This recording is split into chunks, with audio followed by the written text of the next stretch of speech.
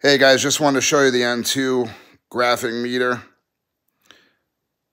AC/DC low current clamp. It also has some different test leads that you can get. And these are magnetic boots, so they'll actually stick to the hood of the vehicle.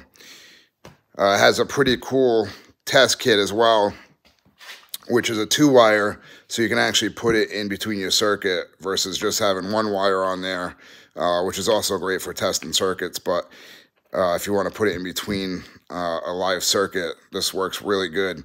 So here's the different sizes that you get as well. So it's similar to the AES wave kit, except those are singles, but pretty much the same principle. Great quality too. Cases are nice. And then it has some leads and some resistors in there as well, and pretty much all the other standard stuff. So it's a great kit. If you guys haven't checked out Curien, check them out.